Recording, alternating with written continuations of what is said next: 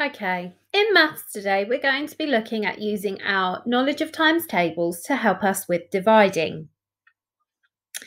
On the screen, I have the problem 15 divided by 3. That is also asking me how many groups of 3 make 15. I can use my number square to help me with this if you've got a times table grid like the one I've got on the screen. So, first, I'm going to start by finding my 3 times table. That's here. I'm then going to count in my 3s until I reach 15. 3, 6, 9, 12, 15.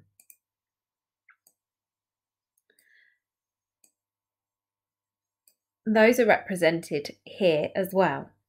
These are all my multiples of 3, numbers in the 3 times table, until I get to 15. I'm now going to count how many groups of 3 I have. This will give me my answer.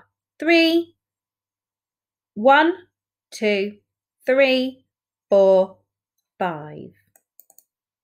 So I know the answer to 15 divided by 3 is 5. Let's take a look at another example. This time I don't have my multiplication square to help me. So now I need to make sure that I remember how to count in multiples of 4, thinking about my 4 times table. So I'm going to count in multiples of 4 until I get to 24 in my 4 times table. I know that 1 times 4 is 4, so I'm going to start with 4. 8, 12, 16, 20, 24.